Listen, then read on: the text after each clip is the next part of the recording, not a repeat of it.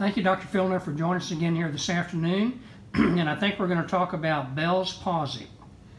Right, Bell's palsy, as I'm sure most of you know, is a development that occurs often for no apparent reason in patients, and seems to be most often a temporary paralysis of the seventh cranial nerve, or the facial nerve, and is often affects the eyelid, an inability to move the eyelid, and a droopy side of the face, and obviously has to be differentiated from stroke and from some other areas. But Bell's palsy is often self-limited.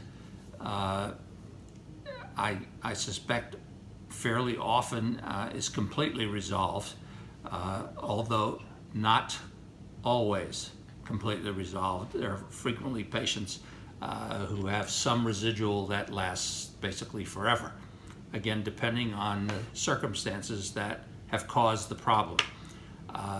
In addition to what we would say would be a unknown cause for the problem, it's not a rarity to have the facial nerve compromised during its course through the parotid gland, which is located up in this area, and the facial nerve actually passes through. In addition, some of the other muscles, in particular the medial pterygoid muscle, can give you some problems with the fifth nerve, and occasionally with some of the movements that are controlled by the seventh nerve. And obviously you have to completely differentiate this by evaluating and looking at the masseter muscle, both parts, the anterior and posterior parts of the masseter muscle, as well as the temporalis muscle, to make sure that these are not related to the problem of weakness in these muscles. I've had some success in treating what appears to be an inflammation of the chronic inflammation of the parotid gland, which would then allow for this area to relax and not lead to the continued inflammation of the facial nerve as it passes through the parotid gland. I've treated a number of patients with xerostomia, which is dry mouth basically, initially with problems. I used a microcurrent initially, and now recently I've been able to use the low power laser over the submandibular gland and the parotid gland, and achieved a significant increase in saliva. So that clearly there's an effect on these glands that produce the saliva, and therefore if you treat the area where the seventh nerve passes through this salivary gland, you may be able to resolve it faster.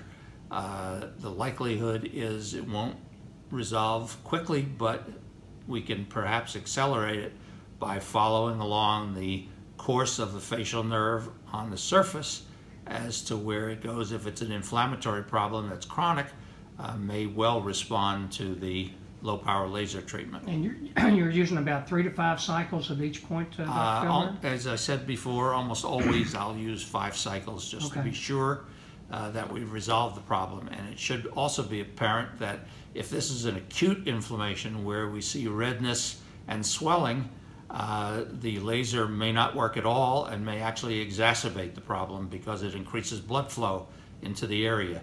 So if the problem is chronic, and with Bell's palsy, by the time you see it, it often is, then one of the things one can do is to use the laser along the course of that nerve. One of the other things I might mention is that occasionally you'll see a patient with an acute swelling of one side of the face. And most of the time, in my experience of the last 30 years in treating these patients, is that this is due to very tight muscles of mastication and occasionally some muscles in the neck, which have impeded lymphatic drainage of the face. And when you inactivate these trigger points and relax the muscles, sometimes within 5 or 10 minutes you can see the swelling in the face disappear. So some of this swelling may in fact affect the facial nerve and give you some of the signs of Bell's palsy. So that one should always look for myofascial trigger points in these facial muscles and neck muscles that may affect this particular problem. One of the other things that I might mention here is that the anterior portion of the trapezius muscle, trigger point in this area, refers not only up the side of the neck and around the ear to the temporalis area, but also to the angle of the jaw.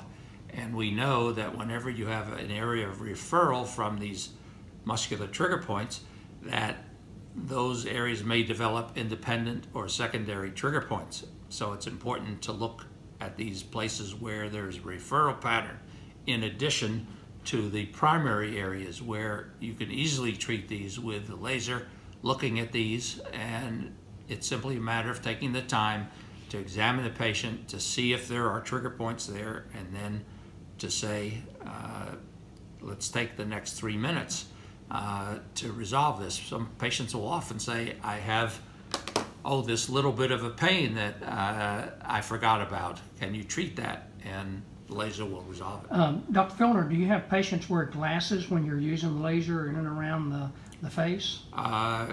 It's my habit most of the time not to, simply because I'm not aiming the laser at the eye close by. If I go to the side, the laser can't penetrate bone, so it can't affect the eye. About the only way you could affect the eye is if you aim the low power laser directly at the eye in a dark room where the pupil is dilated, held about a foot away from the eye, and obviously we're not going to do that. The low power laser is not powerful enough to bounce off any areas in the room the way they might in the operating room and affect either the people doing the procedures or the patient. Right. We also can't start fires with the low power laser. So Dr. Filner, what contraindications do you think there is with the laser, or are there any contraindications using the ML830 laser? There are a few relative contraindications to using the laser. I would not use it in an area that was acutely inflamed, because it doesn't work and may actually exacerbate the problem, not because it would damage anything. For medical legal reasons, one should avoid using low power laser right over a pregnant uterus. For the same reason, one should avoid using it directly over a thyroid gland, which may be symptomatic. If there's no symptoms there, there's no problem in using it there. A number of the anterior strap muscles that attach to the hyoid bone can occasionally have trigger points in them, especially the omohyoid muscle. And those can be treated without any problem and without affecting the thyroid at all. And luckily, they're not very common, so that you don't have to deal with that. Okay, well, Dr. Filner, thank you so much for your time this afternoon, and look forward to catching up with you again in the near future, and have a great meeting out here in San Diego. Thank you. I hope we can. Thank you, Doctor.